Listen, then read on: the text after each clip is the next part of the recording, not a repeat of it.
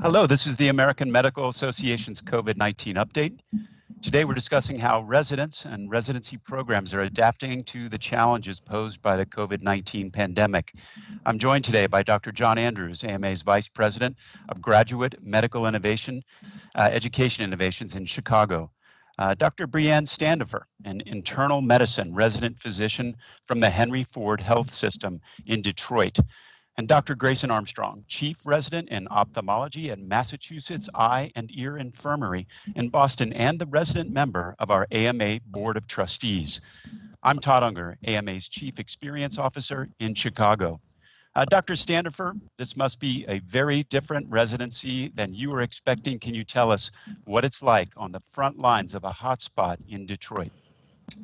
Well, let's see. I think day one coming into the ICU, you instantly were greeted by MAs and nursing staff that require you to be temperature checked. They also ask you different questions about how you're feeling. So that was a huge change just walking into the hospital.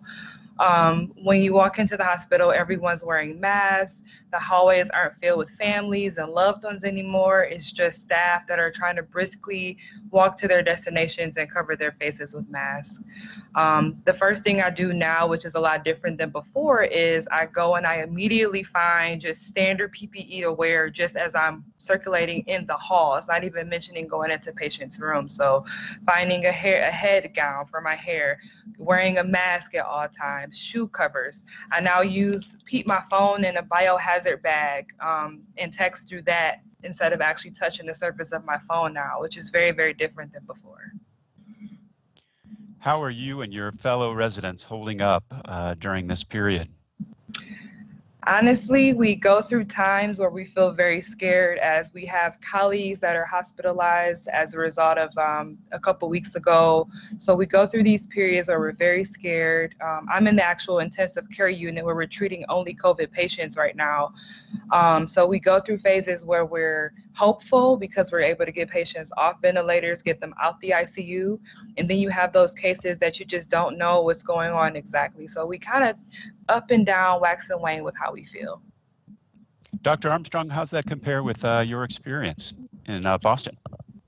Well, here in Boston, things are starting to hit the peak. It's ramping up slowly. The residents across the city are trying to manage. It's not easy for any of us. Even in ophthalmology, a field that's kind of removed from ICU and medicine normally, a lot of us are being redeployed to that area. So we're feeling the stress too. We're not trained for that necessarily. You know, we might be a few years out from seeing patients in an ICU setting or from managing event or any of these things. So it's been a totally different experience from what we were expecting. There's a lot of social distancing, but unfortunately, social distancing can lead to social isolation for people. So a lot of people are feeling alone and stressed. And so it's a totally different environment than you would have found a month ago.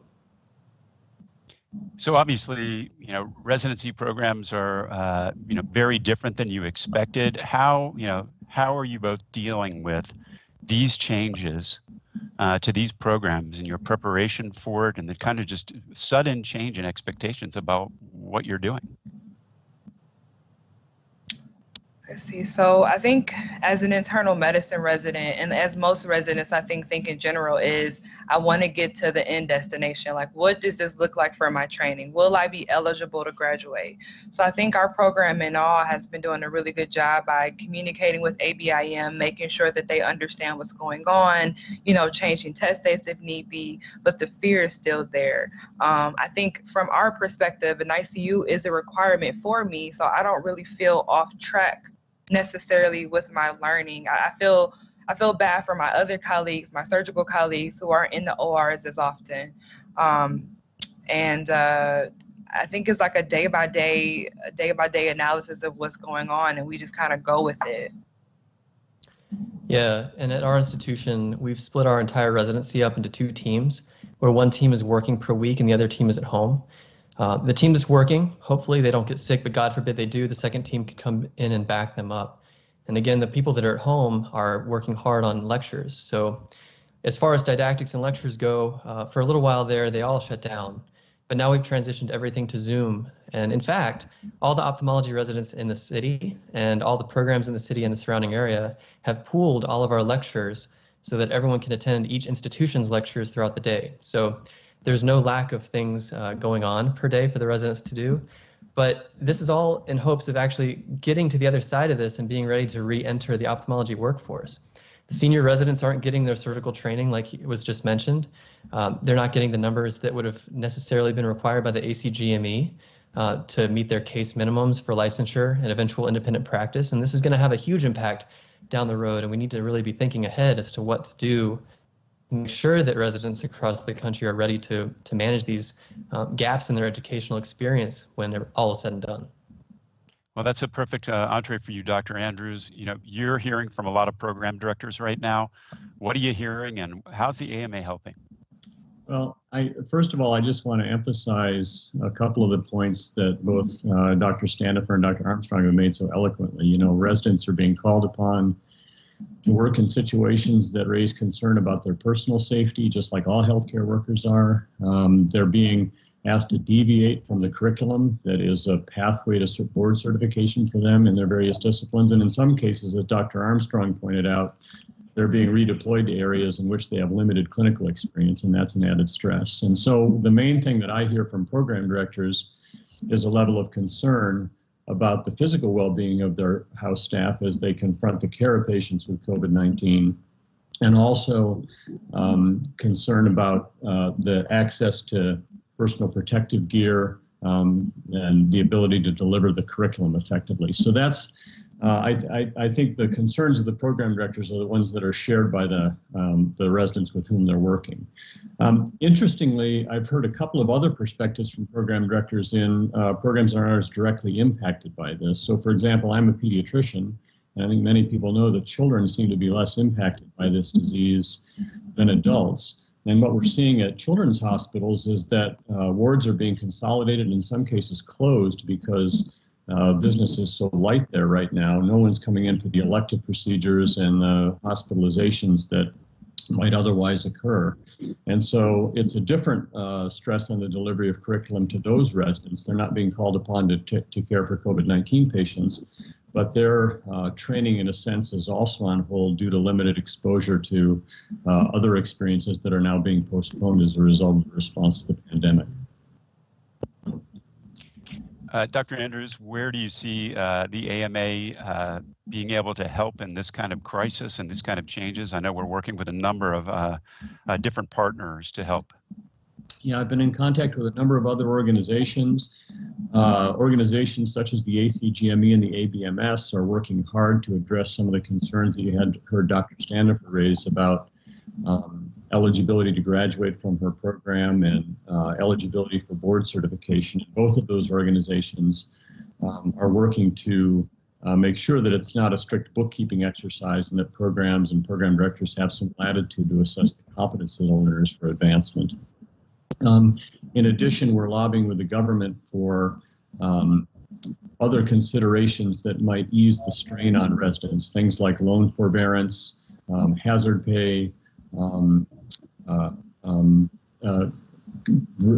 changes in caps that CMS will provide to reimbursement to residency programs to allow for the expanded capacity that might be necessary for residents who extend their training while new residents join the program.